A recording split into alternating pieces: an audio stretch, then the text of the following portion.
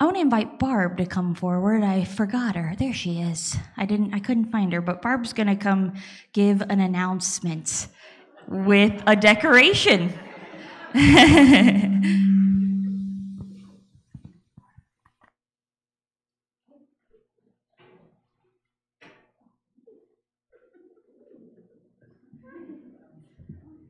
Good morning. I have a mystery that I need you all to help me solve. Does this coat look like anything that you might have worn on January the 21st? It was a really cold Sunday. If this is your coat, claim it. It will be in the coat closet. And if you happen to have a dark blue jacket, it's a puffy one that has ugly gloves in it. They're fleece. They look like men's gloves. So if you have that, to bring the coat back. You don't have to tell me that you brought it or anything. Just put it in the closet, please, and I'll pick it up. Thank you.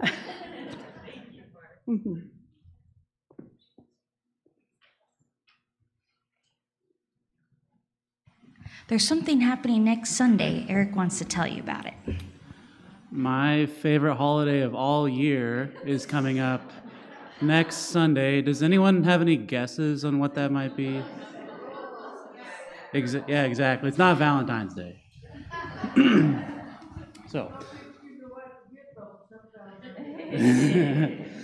So you all are invited to join us in the Fellowship Hall next Sunday, February 11th at 5 p.m. or a little before for a fun evening watching the game on the big TV.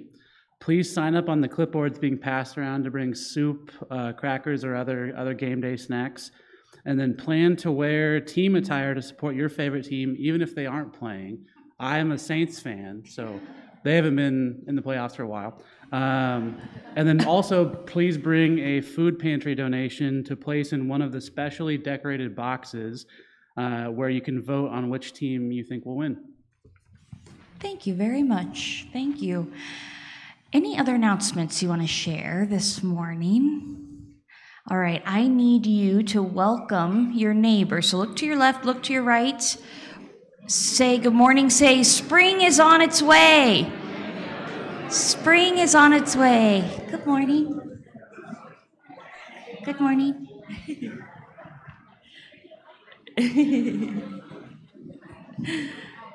Wonderful. Thank you. Thank you. Let's prepare our hearts and our minds to worship our loving and living God.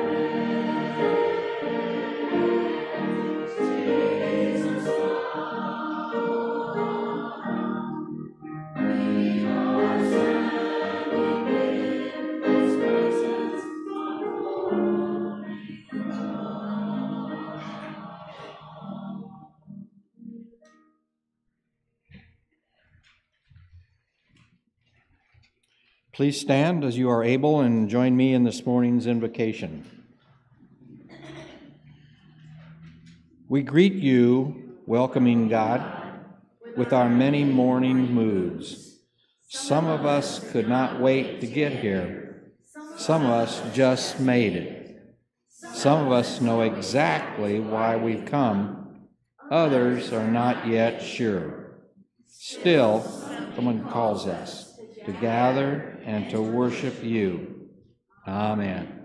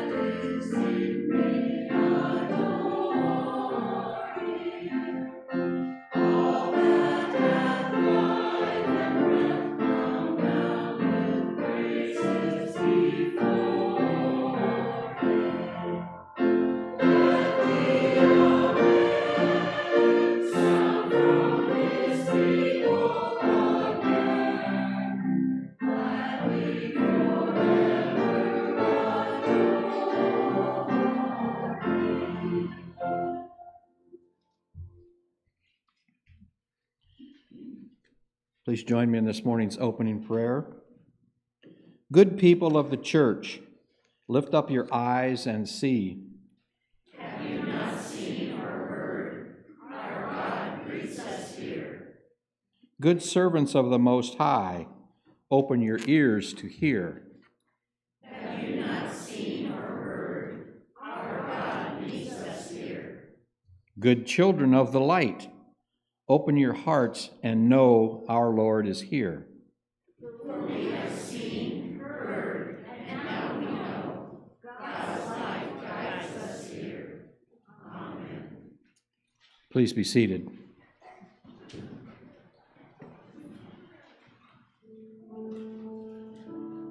This morning's first scripture reading is from Isaiah 40, verses 21 through 31.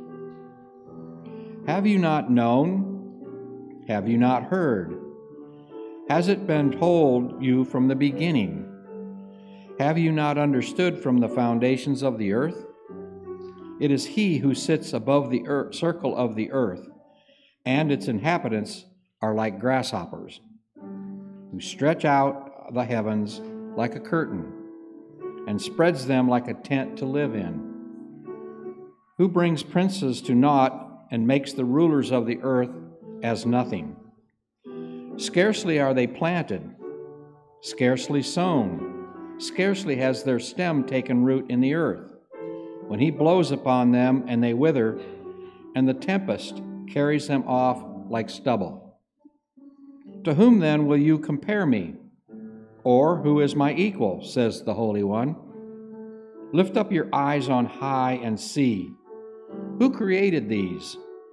He who brings out the host and the numbers them, calling them all by name, because He is great in strength, mighty in power, and not one is missing.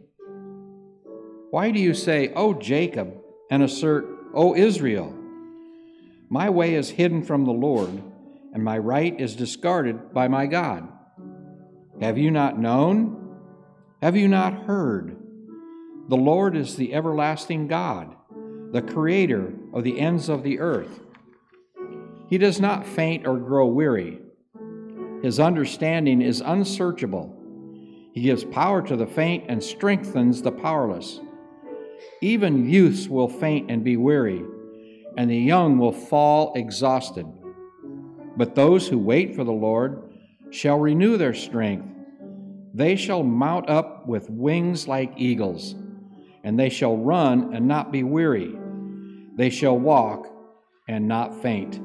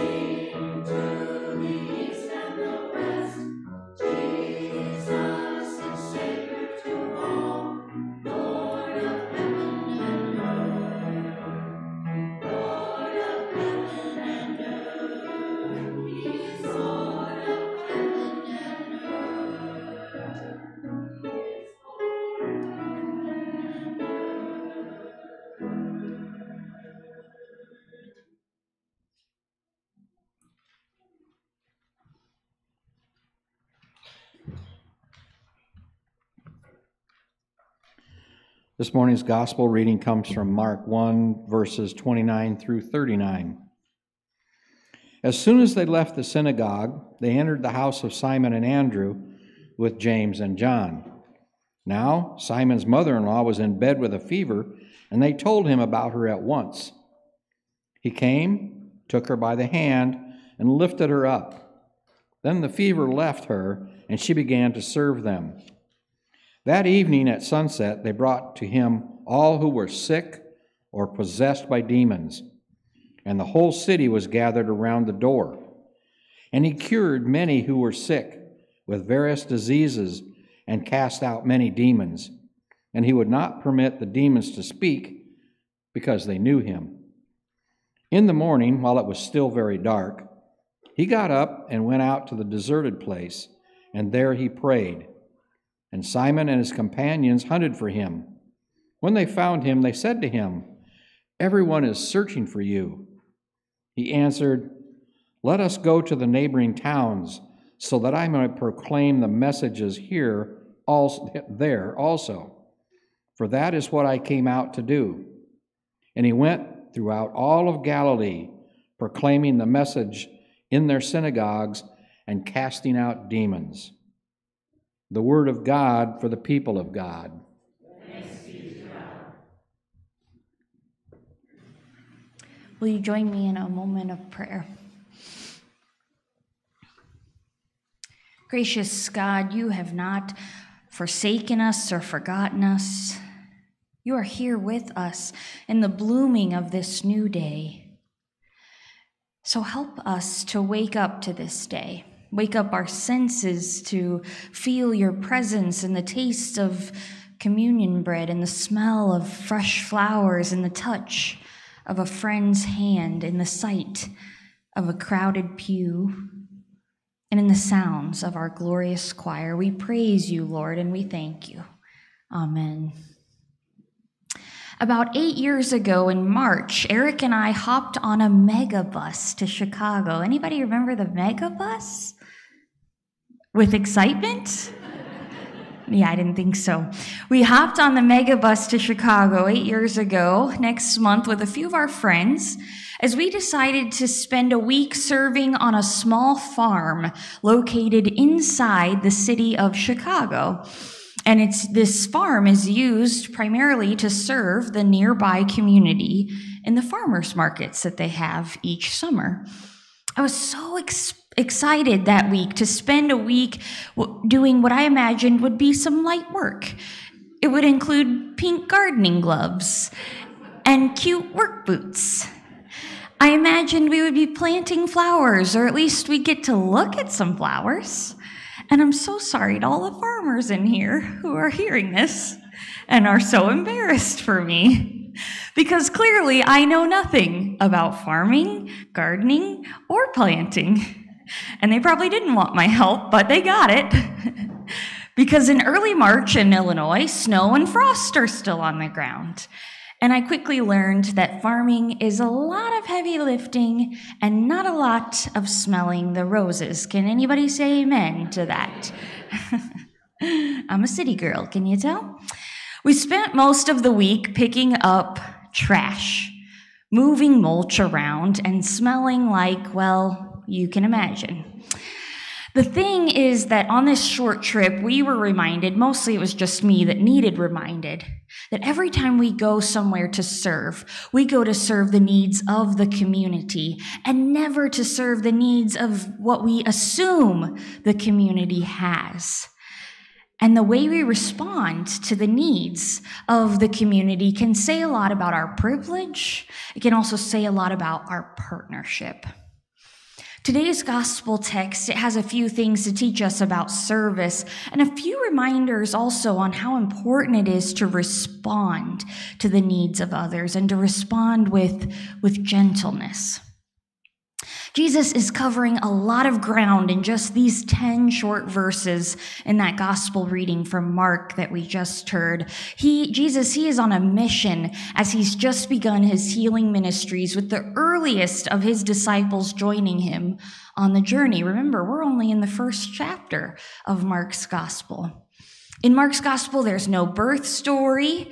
There's no extra storytelling. We're only 28 verses in, and Jesus, he's already on the move.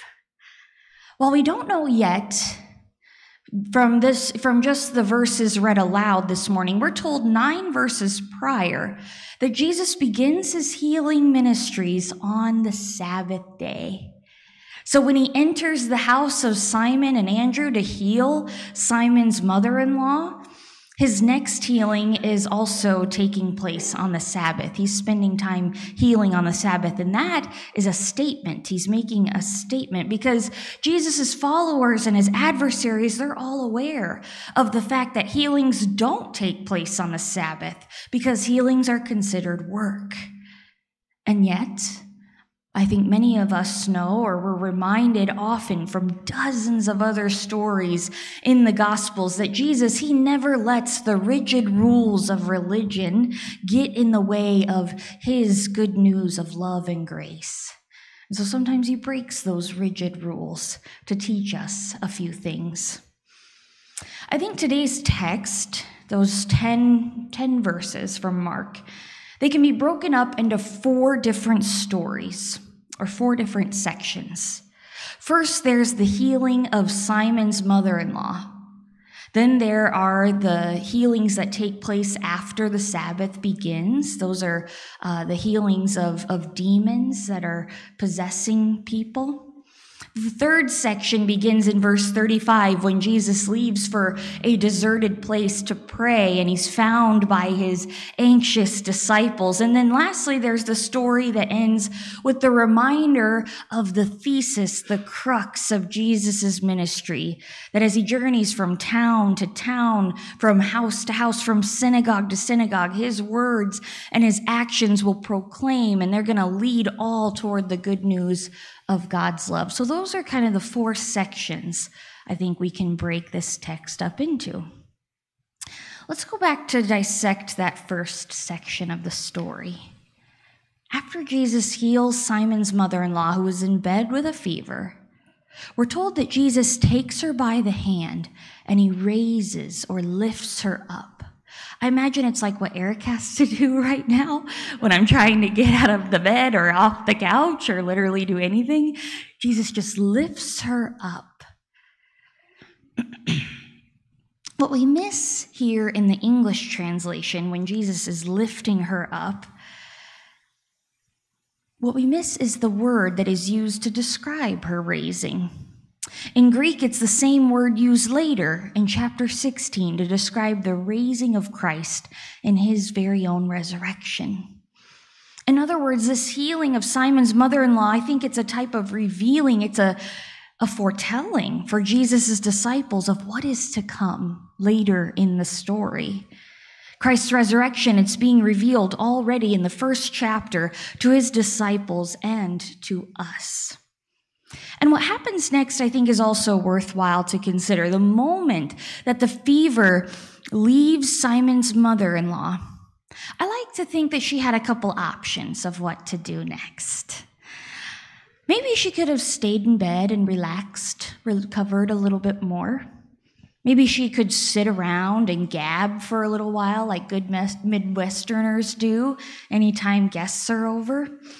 Maybe she could spend some time complaining about how bad her fever was, because that's what I do after I start feeling better after a terrible cold. But she doesn't do any of that. Instead, the text tells us that she gets up, she rises up, she doesn't waste any time, and she begins to do what? She serves all the guests who are already in their home. When you don't feel good, you don't want guests there, right? But she just gets up and she starts serving anyway. Simon's nameless mother-in-law, I think, has now given us 2 examples of what it looks like to live Christ-like. Not only is her raising up a sign of the resurrection, but now she wastes no time to bring hospitality to her home and to selflessly serve all who are gathered already there in her house. She's the truest, most authentic disciple that shows up in this story. In fact, she's like the first disciple found in Mark's gospel. Her response, it points us closer to Christ, who is the most gracious host, the most selfless servant of us all. And I saw evidence of this kind of service here at the church on Friday this week. I arrived at 8 a.m. to begin preparing for Nancy's funeral. I thought I was going to be the first one in this building. Ha. And I thought that because that's the earliest I've ever walked into this building. Little did I know that when I arrived, there were already more than 8 people here, setting up extra chairs and tables. They were putting together sandwiches for the luncheon. They were organizing the silverware, preparing the salads and desserts. Some of them wore ugly aprons. It was just one person who wore an Iowa State apron, but that's okay. I had to do it. Okay. I think there ended up being at least 12 or more of you who were here for several hours to serve, set up, and clean up, all to support the Diggins family. I don't know why each one of you showed up on Friday to help. And perhaps some of you came with some assumptions about what your work would look like. Some of you showed up on Friday morning, maybe out of the kindness of your heart. Some of you came because maybe you didn't have any other plans. But for many of you, I imagine you showed up because you too have been served and supported in a time of grief, in a time of pain. I like to imagine that some of those who were here on Friday were here not exactly to return the favor, but to show the hospitality that so many of us have received when a parent or a spouse or a sibling has died. We know what it's like to be offered love and support in a time where we need healing. And so when we've begun our own healing, like Simon's mother-in-law, we then rise up to serve those who have served us, or to serve those in our community who are most in need of being served in that moment. Just as Isaiah puts it, once the Lord has renewed our strength, then it's our turn to rise up and serve again. It's the way that we function and live as a church community, and it's clearly found in the roots of our church, going all the way back to the very beginning of the Christian community, found even in Jesus' life and ministry. Like Simon's mother-in-law, who responds to her healing and gratitude found in her service, there are other examples of what I call gentle responses found in this 4-part text. After the healing of Simon's mother-in-law, then Jesus goes out to continue his healings outside the home and out in the community, out in the wild. We're told he cures many, and the demons, they respond to Jesus by becoming silent, for they know his power and his authority. Night falls, and when morning arrives, Jesus goes out into a deserted place for prayer. This is where I believe we begin to notice the theme or the rhythm of Jesus' ministry. It's healing and prayer. Healing and prayer. His healings, they don't happen without first his time spent in solitude, his time spent in prayer with God, because his ministry is a mix between action and contemplation.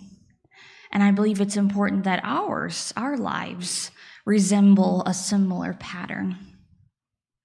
However, when the sun rises and the disciples cannot find Jesus, they panic.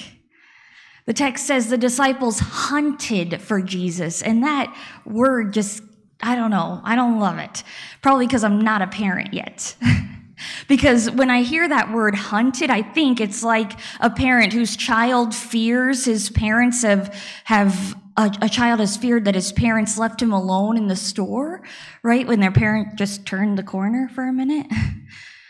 The child hunts for the parent. The disciples hunt for Jesus. And I would argue that the disciples here, they're not responding, but they're reacting.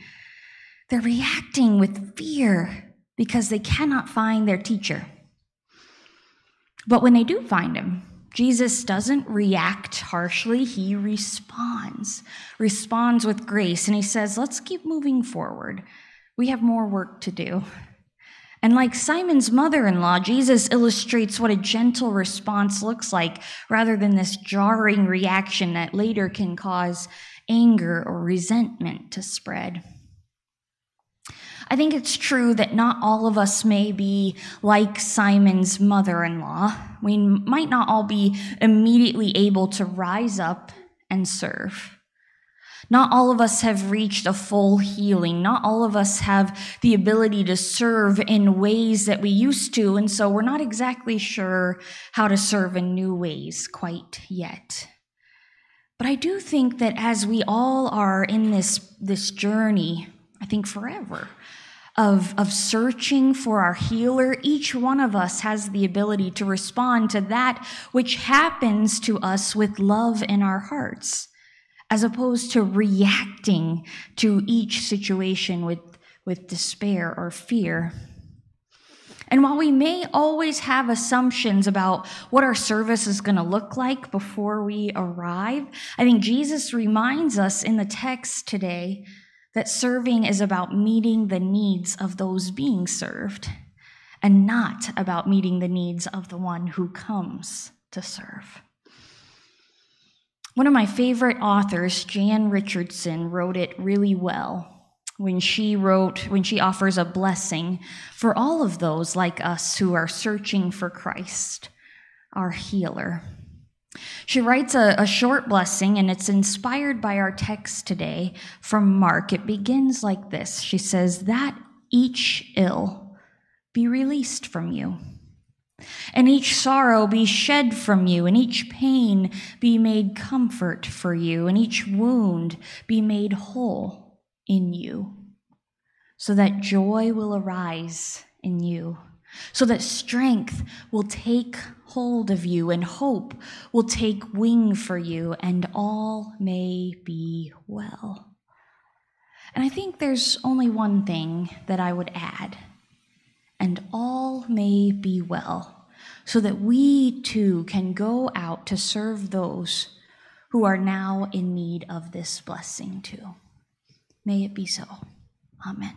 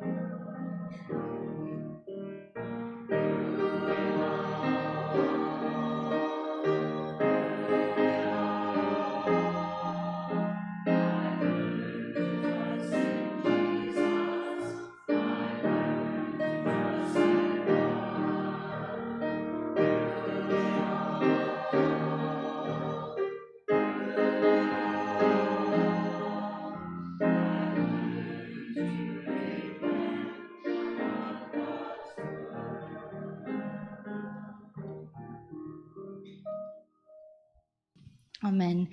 This is the time in our service when we lift up the prayers, the joys, and the concerns of those in our community. And you can see the list that we have in your bulletin insert. I believe most of these we've had on our list already, but a couple that I wanted to share with you or just highlight.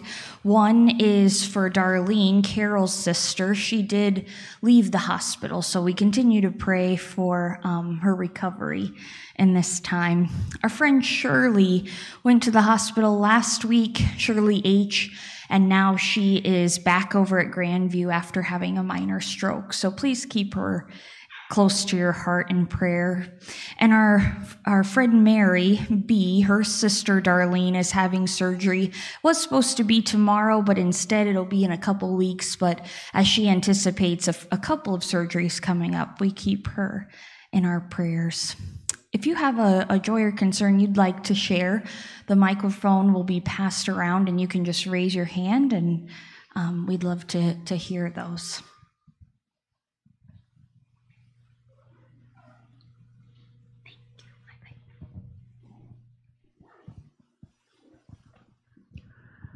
I have two concerns.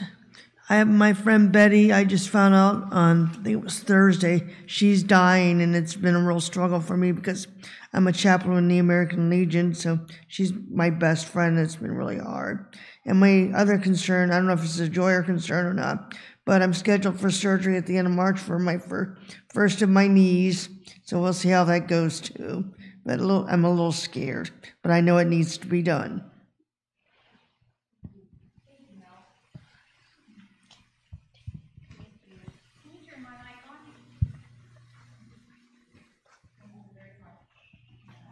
Thank you. Continued prayers for you and for all who remember Betty, and for you as you prepare for surgery in March. Thank you so much.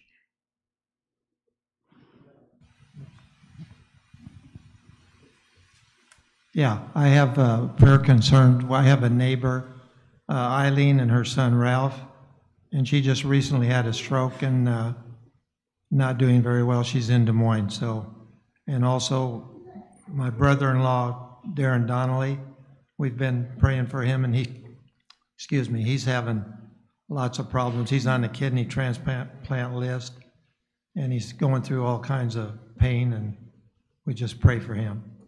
Thank you. Thank you, Dennis. Prayers for Darren and for Eileen, your neighbor. Thank you.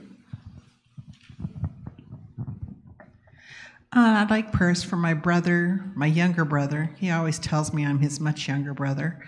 My brother Kurt, he is in the hospital. He's been there since Thursday in Des Moines for testing to find out what's going on with him. Thanks, Kathy. Prayers for Kurt.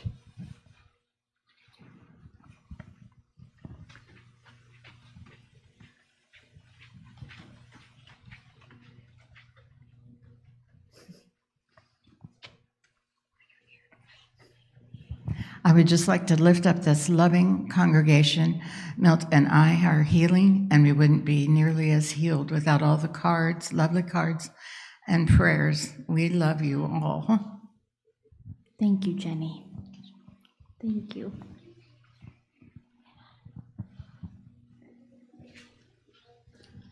Prayers for my daughter's friend Holly, who has cancer, and also for my grandson and his wife, Josh and Sarah.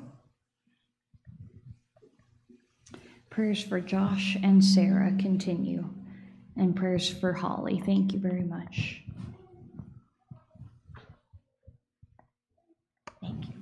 We'd like prayers for our daughter, Glenda, from Arizona, who has pneumonia and been on 3 different antibiotics and was scheduled to come see us Friday, so we'll see. Thank you, Eileen. Prayers for Glenda. We'd like prayers for our good friend Larry, whose wife passed away very suddenly yesterday. Lifting up Larry. Thank you, Kathy. Being from the Fort Dodge area, I asked for prayers for family and friends of the 2 young people and mother-in-law who were shot last Sunday, and for prayers for their 3 young daughters under the age of 16 that have been left behind. Thank you, Pam, for those grieving in Fort Dodge. Thank you. I'd like prayers for my sister-in-law, Bev. She's been hospitalized with several health concerns. Prayers for Bev. Thank you.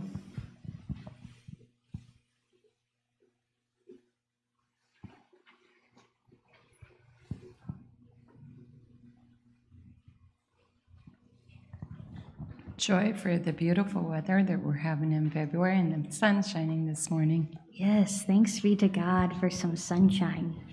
Spring is on its way. We've got one prayer in the choir.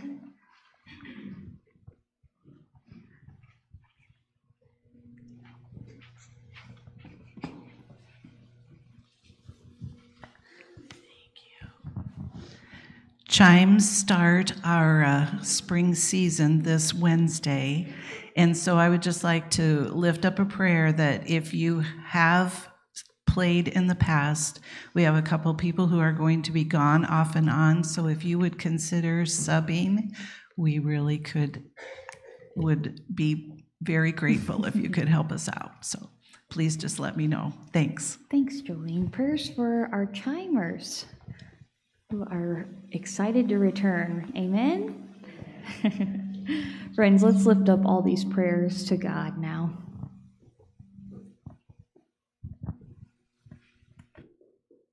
Loving Lord, be in our midst with your power and your communion of love. We wait upon you in stillness and patience as you have turned our weaknesses into strengths. In our moments of victory and joy, Lord, you lift us up like the wings of an eagle in flight. You celebrate with us just as you grieve with us. And so in the days of routine and duty, you guide us to accomplish what we need without weariness. And in the hours of pain and fear, in the nights of grief and death, you promise to help us walk with steadied steps so we will not faint. For you are our God, and we are your people. And for this we give you all the glory and thanks and praise. In Christ's holy name we pray. Amen. Let's take a few moments now to offer a portion of what God has given to us back to him and back to our community.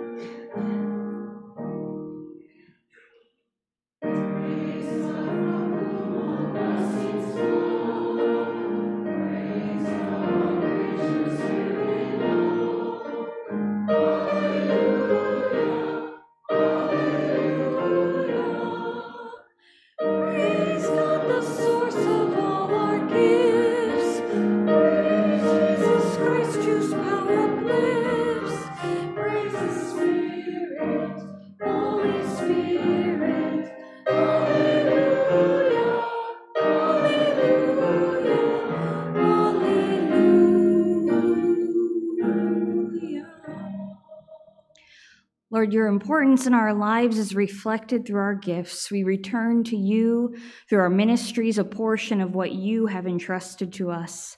And so we too invest our time and our talents into your work of healing, teaching, comforting, and guiding. May you bless each of these gifts and multiply them to do the good that needs to be done in this community and our world.